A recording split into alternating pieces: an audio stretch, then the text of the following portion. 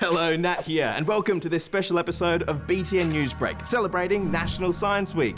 This year's theme is pretty transparent by now, glass. So we're dedicating the entire episode to finding out more about it and all of its wonderful and wacky uses. To start with, we're going to do a series of science experiments, all to do with glass. But there's a twist. These experiments are also pranks. And we've got our producer Matt to rate the pranks out of 10. He's keen, I promise.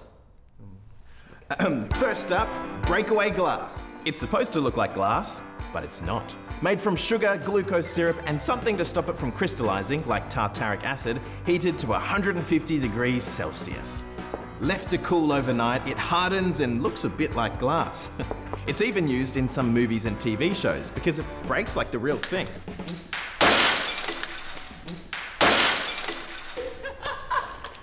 Don't try that at home.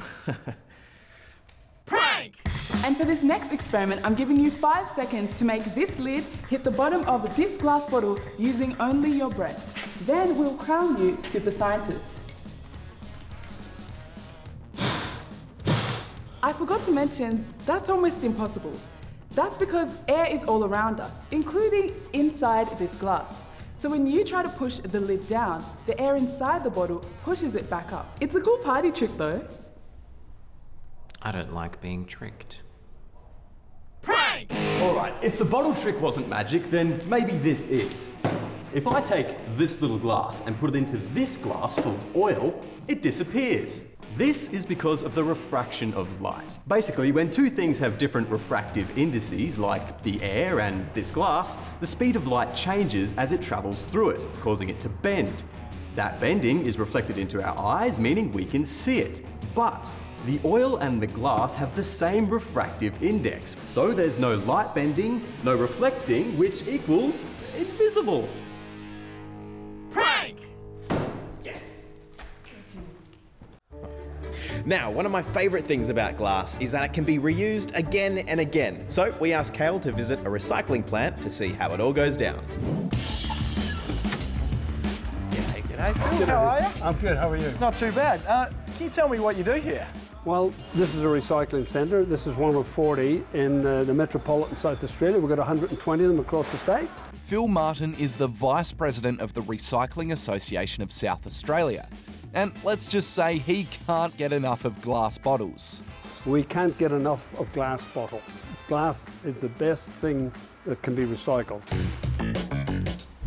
Around the globe, around 20% of all glass products come from recycled glass. In Australia, that number is closer to 50%.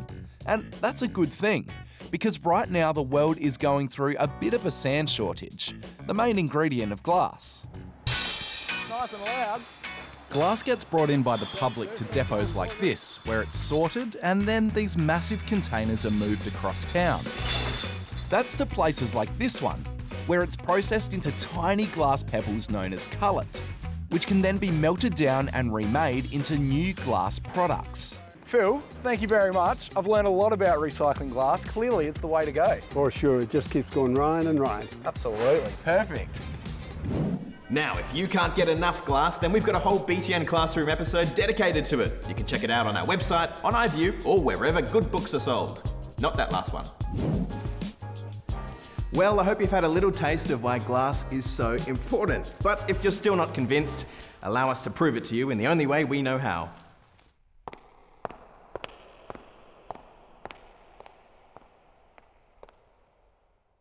Two, three.